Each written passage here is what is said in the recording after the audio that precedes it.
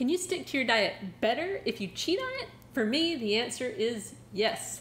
Let's talk about cheat days. So back at the end of 2015, I was hovering at around 205, and I was actually starting to trend back upwards. I had lost like 17 pounds, but I didn't really have a clear plan, and so I read this book called The 4-Hour Body by Tim Ferriss, and it really changed my thinking on a lot of things. And I didn't even do the diet that he recommends, which is called the slow carb diet. I did my own thing instead, but one thing I took away from that book was the importance of cheat days. And really, I think cheat days have been a major reason for my success with actually losing the weight and keeping it off. So what is a cheat day? It is bacchanalia, basically. It is eating whatever you want to eat, however much you want to eat. Just, there are no rules, except for the only rule is you have to eat whatever you want, whenever you want, and not limit yourself.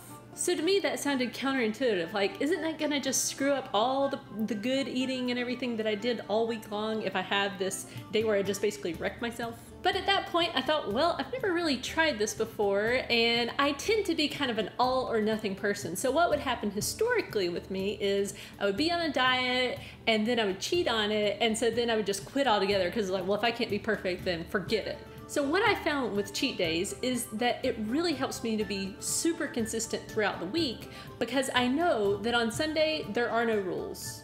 So when I started doing cheat days, I had decided to really get more strict with intermittent fasting. I had kind of like experimented with it, but I was really kind of loosey-goosey. But then I started to say, okay, I'm really gonna do longer fasts. So I was doing like 18-hour fasts at that point. And it was so crucial to me to have that cheat day to look forward to. For example, I would be in the middle of my fasting window and I would just start to have these cravings. Like, my husband would be eating a turkey sandwich, and it'd just be like cheap turkey meat from Walmart or something, but it looked delicious. And so because I could tell myself, okay, you can't have that now, but you can have that for lunch or whenever you want on Sunday, then it calmed the craving down and I was able to stick with my fasting plan. So again, my one rule for cheat day is no denying myself or anything. Now you may think, well, why don't you just try to like be pretty good on cheat day, or, you know, kind of curb yourself a little bit. What I've found is if I don't do cheat day right, so meaning I just eat whatever I want, whenever I want, then through the week, what I could say to myself in my head is like, well, but you know, you were pretty good, like you didn't have that, you know, piece of chocolate, whatever, on Sunday that you wanted. So then I would think, well, it's okay to cheat a little right now because I was good on Sunday. I can look forward to cheat day because it's a day with no rules. If you make it a day with kind of rules, then it's like you never really get to have that break that you so desperately need.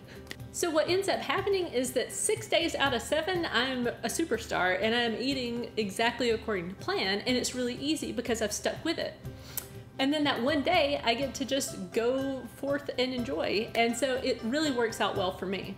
And Tim Ferriss goes so far to even recommend that you make a list during the week of your cheat day foods, like things you're craving, so that on cheat day you really do eat those things that you crave throughout the week. So what does cheat day look like for me? I usually wake up early, you know, have some coffee. We have a pancake breakfast. That's homemade pancakes with chocolate chips and maple syrup, butter, usually a couple of eggs too. So it's a pretty big breakfast. I will get hungry again around noon, which is so funny to me because normally I can be, you know, fasting all day, no problem. But it's like once I start eating, the hunger starts up. I usually on cheat day love to have some peanut butter ramen, which is so good. It's so bad for you, but so good to me. And then I just eat, you know, whatever I want in the afternoon. Sometimes I like graze throughout the day. Sometimes I just, you know, I'm full until supper.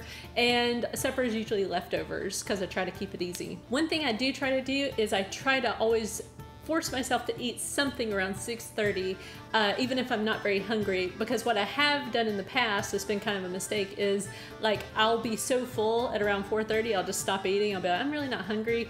And then what ends up happening is Monday then, you know, I'm fasting for longer than 24 hours, which is a little bit more of a challenge. It's doable, but it's just more of a challenge. So that's my experience with cheat days. I'm curious, what are your experiences? Or maybe a more fun question is, what's your favorite cheat day meal? So thanks for watching. Be sure to like, comment, subscribe down below.